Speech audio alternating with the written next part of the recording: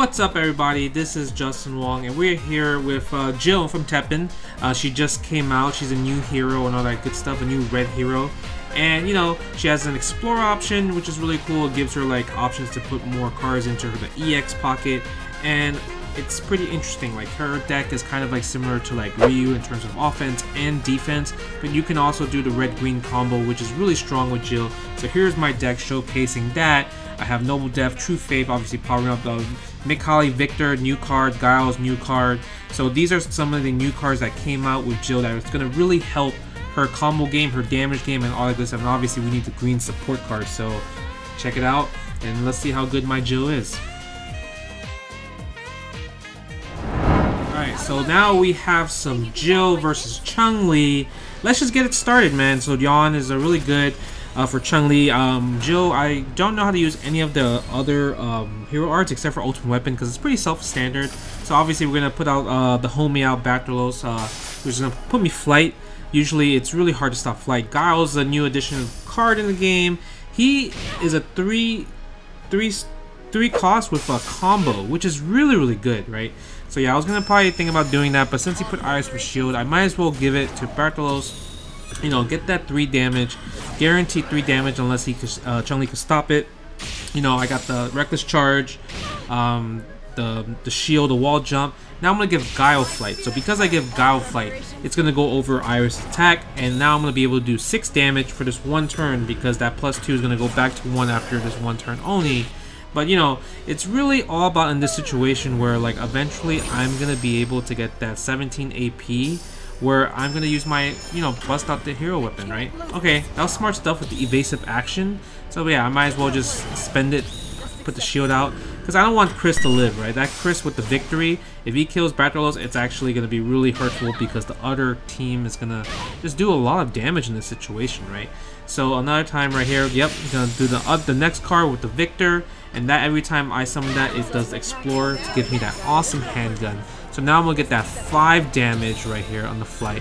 And plus I already have my ultimate weapon able to summon that. And just like that, the surrender has happened so quick. I think he was able to tell the future. So I mean, that was kind of too quick. So let's move on to another game and see what we can do from there. Alright, so now we're going to go over the second match. And this time it's against Nerg Gante. Nerg Gante, I know he got nerfed, but he's still pretty good, I would say. This is a pretty good hand, a lot of like MP boosting. So yeah, we're gonna put the Iris out. Yeah, make sure you gotta drag your cards out so you get like that first frame, so you could kind of like get that little inch of just building that MP like right away. You know, it might just be like a fighting game thing, but yeah, I'm all about just like precise timing. You know, the 1-frame links. So I think it might work out in this game as well, right? So you see, I'm building my MP way faster. Now I'm gonna build my other MP faster. I'm probably gonna take 2 damage right here, which is completely fine because, you know, it's all about setting up shop, right? I need to set up shop. Let's get that explore option, you know, throw some offense in there. Think about which one to throw, and I'm gonna probably wait in the last turn. Yes. Usually you want to wait at the last second to kind of do an action card or summon a card just to kind of like, you know, like get your opponent to be like, oh yeah, like damn, I couldn't react to that. Because if you try to do it early, then it'll give them so much more time to think about, well, what to do after certain scenarios, right? But yeah, because I was able to kill his zombie and also do 3 damage at the same time. Same thing with Iris right here, see? Because I want to hit Nerg before he's able to just kind of like do a lot more sacrificing. Because he's able to sacrifice health to put out the monsters. Those are like the cards that he uses, right? So I want to make sure like he hurts. So alright, this Iris is going to hit him directly for just 5 damage right here for this one turn. It's amazing, right? And then we'll get the ultimate weapon. Iris is probably going to go down from the zombie. Yeah, because I don't have a shield ready for me yet. So, but oh, evasive action. That's, yep. So I'm going to use that. Well, I'm surprised he used that. He didn't. I guess he didn't want him to die. But look, I'm gonna just take 8 damage from there. That was just a bad move from his. I was actually pretty confused on why he did that. And I might as well buff up my Victor on the top with the 5 damage. He resets the Iris to 1/6. You take 8. That was just a bad move in general, like totally bad. And because you did that, I was able just to do just get some more damage out there, right? I think that was a misplay on my part. I shouldn't have done that. Put the feline to get the 3 damage. Right, I should probably give it to Iris just because it was gonna attack directly. Unless pretty much Nerg is able to get this spike launch out, because once he gets the spike launch out, obviously he's gonna use that. Okay, that was good stuff. Used Able. Hopefully it doesn't take out all my attacks, all my characters. Boom. 3. Yep, that's fine. Nice. I'm gonna put the shield on Iris, protect her, because we need the shields out here, right? And this Nerg doesn't seem like he has any destroy cards, which is gonna be a big problem. Okay, he's gonna put some more health in there. So I'm gonna give Feline some flight in there, try to get that 3 damage, because I don't want Nerg to get all this healing options. Because once you heal too much, it's a wrap. And then now I'm really close to getting my next ultimate weapon. So once I summon Guile, I'm gonna get the ultimate weapon, right? So now anytime, like I'm gonna use my cards, right? I'm gonna use this because 1, 2, 6, I can get this guaranteed damage right here, right? Yep. Little Beast Cannon for Iris, and then I have the ultimate weapon on deck after I get 3 MP. Even if I have 1 MP, and then he uses action card, I get the guaranteed, like, the automatic, like, blue 2 MP, so that's pretty good. Yeah, so I might as well put a shield here just to protect Feline for the flight. You know, I want you to kill me in pretty much 3 turns versus 2, right? So yeah, I don't take damage from there. Feline's gonna attack straight directly, which is great. Look, and I have thinking about it, yep, put another flight. So I got 3 flight characters, and I'm probably gonna use just probably the ultimate weapon like pretty soon at this point, right? Because at this point it's just guaranteed damage. Yep, I'm gonna do the reckless charge. Boom, quick attack. Hugo, man, you can't really like Grappler's Rock. And now I'm gonna use this. Now this is guaranteed death. If you can't save yourself by using like Selfish Predation, I don't know if you have it. That's the only way, right? Oh, there you go, Selfish Predation. So you get 7 health. I waste my ultimate weapon. That's the only downside about the ultimate weapon, that it's pretty bad, but it's okay because I'm gonna do 3 damage from here. 8, right? So I forced him to pretty much kill his card. That was a strong card. It's 3 and 8, right? Because it goes down every turn because it was strong. Yeah, so I'm gonna give the handgun. So no, that didn't even need to. He killed himself with the doctor, surprisingly. All right. Alright, so now we're going to work on the second deck, showcasing more of like a common deck that people use in the Ryu Shinkoduken, but let's try to use it with Jill's ultimate weapon. You know, using the ultimate weapon is going to give her options to just kind of do 10 piercing damage as you saw earlier, and plus using some of the other cards with the explore options with Mikali Victor and Claire Redfield. So yeah, let's check it out. Alright, so now we're obviously, you guys just saw the next deck we use is more closely used for Shinkoduken, but we're gonna use it for Jill in this one to see how it works, because Jill and Ryu are, I would say, kind of similar in a specific fashion. Obviously the decks are not completely similar, but you know, it's pretty up there, right? So now Dante is like all about the resonate, so we gotta sometimes keep it up, right? So I'm gonna put that rush out there. It's gonna do 5 damage to Colleen. That's the really good thing about Rathalos, especially even though he costs 8, it just does so much effect, and he's flight too, so it's really hard to kind of stop that. Okay, that was good stuff with the halt. That's completely fine. I'm gonna do the 2 damage right here, just because like I understand that he doesn't want Colleen to die. Colleen is definitely like one of those characters that, you know, he needs to keep alive, right? So it definitely makes sense. Okay, you're gonna put me back to EX.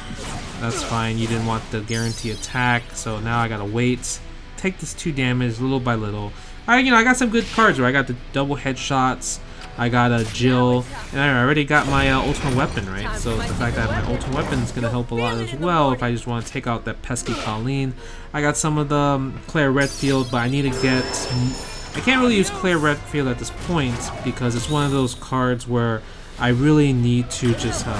Damn, that was the bad target. I wanted him to target Colleen instead, but didn't. Oh well, that's the problem with that card. You can't choose which one you want to attack. It's completely random, so sometimes the RNG might not be in your favor. That's fine. You take 3 damage. I'm still in the life lead, even though I got double stun right now. Yeah, Claire Redfield, I can't really use her because my explore count is only a 1. I need it to be a 3 for it to be just, you know, really effective at this point, right? So I just gotta wait it out. Okay, we're gonna halt again. Really doesn't want this Colleen to die, but I don't know how long he can really keep this halting game going on. Eventually it's going to run out, and I'm going to use a headshot to get the 3 damage plus the charge, which will give me 1 more AP, so it gives me 4 AP compared to just the regular 3. So that's kind of really good, right? I'm going to use the BB Hood right here, take out of that. So now it's going to be really hard for Dante to do anything, right? Okay, Dante, okay, you get to put the stun, the random stun, but Raffle's about to hit you. Yep, for 5 damage with the character. And there's another headshot right here. And then I'm going to have my ultimate weapon pretty soon. Okay, you're going to negate that. That's fine. Alright, that's cool. It didn't cost anything for you to negate, but, you know. Okay, you're going to put me in the quick slow bind. You know, I don't really like using this Dante super, but, you know, it is what it is. It's very slow, but all I need is just kind of like just one more turn to kind of really get that ultimate weapon, right? It's really in my favor because I have 22 health. Dante only has 8 health, so it's one of those things that's where it's like, yeah, whatever. But I don't want to use the other one to kind of get that card, just because it might be in that situation where I might just like kind of kill my own board with like the BB Hood, the middle one. That card does 4 damage to everyone in there. So that's the really hard part. So now I got this, right? And I got 5 MP, so now I'm able to just use it right away. Unless he's gonna just negate it. But let's see if he negates it. Even if he negates it, he's such in a bad. Oh my god, with the negate. Come on, man, the unforeseen interference. Yeah, it's whatever. It's fine. I don't get my ultimate weapon off this round, but a lot of times BB Hood saved me. That's such a good card, the BB Hood, the 5, and then you get 4 damage. Yeah. Okay, you're gonna put me in halt. Alright. Yeah, doesn't he's really trying to survive here, which is kinda nice, which is kinda cool, I guess. He's really trying to survive. Yeah, so I'm gonna just wait out. Put the Ryu, boom. Get the burst. Look at that. Hadouken! Look at the time, the agility. Yeah, that's it. Game over right here. And that's the first game, so let's move on to the next one. Alright, so now we got a Jill versus Jill mirror match. I'm actually kind of curious on like what kind of deck that this person has, so we'll see. Yeah, this is a pretty good hand. I got 2 BB Hoods, which is really gonna be annoying, right? Especially if I just wait it out, build, let my MP build. They might have a similar build at this point as well too. So let's see if they have a similar build. If he has a BB Hood or something else to kind of do damage. I think he's just waiting, and I'm gonna be waiting as well. Yeah, see, look at that. So I'm just waiting as well at that specific scenario. The BB Hood it's kind of crazy that BB Hood's a very common character for like them to just always kind of have, right? Like it's kind of out there. So I have another BB Hood. Damn, deals 6 piercing damage. That's fine. I'm gonna spend my guarantee 2 to get the art charge plus take away 2 damage from you. So we still doing 2 damage each. Yeah, that's fine. I'm gonna have think about what else, what combination to use right here. It's kind of interesting. Yeah, I think that was a bad play. That was totally bad. I don't know why I did that. So that was very scrubby. I don't know why I sacrificed that card, especially when I haven't used the explore option. I think that was just a frantic one because I didn't want to use my BB Hood that early, I would say. So I'm gonna wait right here, get the rush. Yeah, that's a trade. So now I have 2 characters out. And I'm waiting for the card right here for the rocket launcher. Man, that card is cheap. Yeah, that card is cheap right there. The Carlos is a 4 and it's a 1/9. Yeah, it's like it's not even worth it to use at that point. You might as well just let that rock, to be honest. Right? I'm just confused because he has the rocket launcher and I can't really counter it, and I don't want to put my 8 and then he's gonna just rocket launcher my Rathalos or use the Ryu. So I gotta just like chip it out for a little bit. I need to chip it out. Okay, that was a good sense of duty. That's cool. But I have like some good cards in the EX pocket, right? So I'm just gotta wait it out, right? So I'm gonna just try to get that rush real fast. Boom, nice. I'm surprised he didn't blew up Rathalos. I guess he wants the massive damage at that point for the piercing damage. Okay, the handgun, that's fine. You want the Carlos? Alright, so I have to really be careful because that's going to do 10 damage right there from Carlos. Carlos will do 10 damage. So now let's see, I waited for that point for Rathalos to just kind of target somebody and then get that damage off, right? So now I took away some of his defense. So now I'm gonna do 8 piercing damage right there. Okay, that's fine. Take 3, you take 8. So that's completely fine. Now I have the next ultimate weapon right here. So once I get this, once I get this 3, I can set up shop. I have the double headshot as well. Look at this. I'm just waiting at this point. Boom. Active response. Can you protect your mans? Surrender, and that is the game right there. That's the really good part about Joe's ultimate weapons sometimes. Like sometimes it could force a checkmate situation. And now we're gonna go to our last deck that we're gonna showcase right now. It's a kind of like experimental, so yeah, check it out. Here's the last deck that I'm going to use. This is more of like a tryout deck. I just want to try out different things. Think about like as a burn from like other card games where like, you know, I'm pretty much not going to really attack you. It's going to be more of like just damage from action cards, healing, make sure you can't attack me, and using the ultimate weapon piercing damage to help with that. So let's check that out and see if it works out. Alright, so now we're going to fight against another Nergigante player. And this deck is obviously like more of like a kind of like a burn deck where it's like a stall. And I'm just kind of like taking away health by using action cards like headshots, charging up my hero arts, and also using the ultimate weapon piercing damage at the same time. Like, so I'm trying to build that with as much as I can, and you know, using a lot of healing cards to kind of protect these characters that give me these fast MP boosts at the same time. Get the Zangief shield going on right here. My Iris is gonna go down like that, but I have another Iris which is really nice. I'm gonna use this 4. Right, get the ultimate weapon on deck. See, now it might hurt a lot against the Nerg player because those 3s and the 1s are pretty, you know, they're pretty weak. Okay, now I gotta worry about this character with 3 and 8, so that's gonna be pretty scary. So I'm gonna heal. Might as well just keep buffing up my other hero arts right here, using that to give me +5 defense, and I get that charge. So now I got 2 charges, so that's gonna be just amazing to have. Look, I'm already like go on my way to my next ultimate weapon at the same time, right? So damn, the Jetta's like 5 and 8 too. That's kind of crazy. So now, do I bank on this, or do I bank on hopefully I don't target Jetta with the chart, or what? What do you think? It's one of those things scary, right? So now I have to use. Oh come on, man! You really went to use Jetta?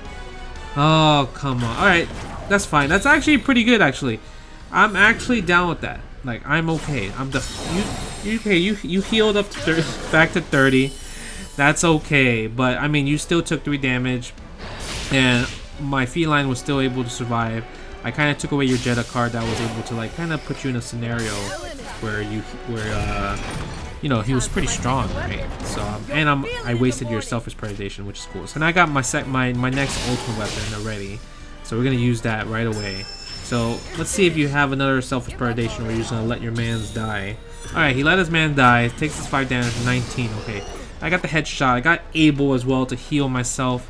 So that's pretty cool. He mistimed it. So he didn't really get to survive. He didn't really get to keep that 1 life right there.